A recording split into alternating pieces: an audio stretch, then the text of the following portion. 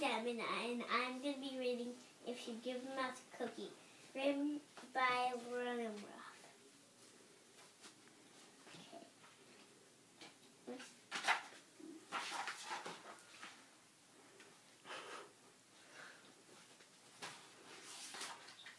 This book belongs to Danny.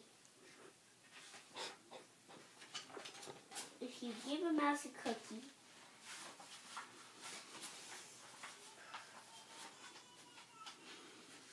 If You Give a Mouse a Cookie, written by Laura Nimroth. If you give a mouse a cookie, he's going to ask for a glass of milk. When you give him the milk, he'll probably ask you for a straw. When he's finished, he'll ask for a napkin. Then he'll want to look in a mirror to make sure he doesn't have a milk mustache.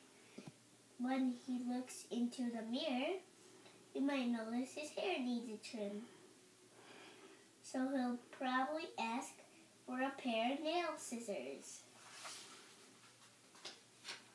When he's finished giving himself a trim,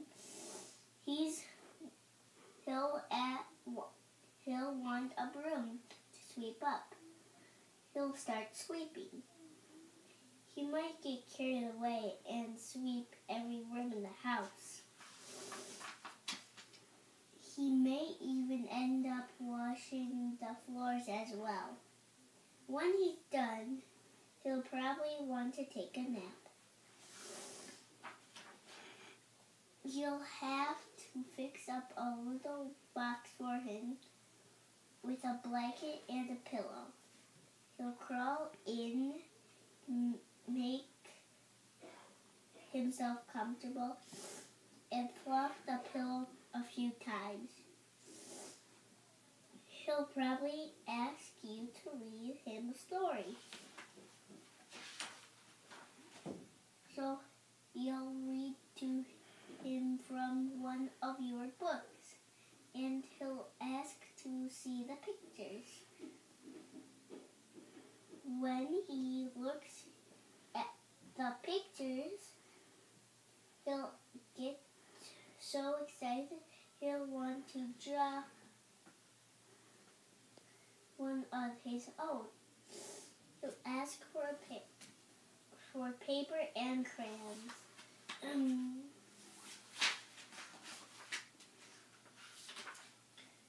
He'll draw a picture. When the picture's finished, he'll want to sign his name with a pen. Then he'll want to hang his picture on your refrigerator, which means he'll need Scotch tape. He'll hang up his drawing and stand back to look at it.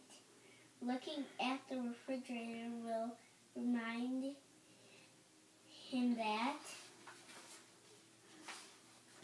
he's thirsty. So he'll ask for a glass of milk and change his order of he asked for a glass of milk. He's done. Well, he's going to want a cookie to go with it.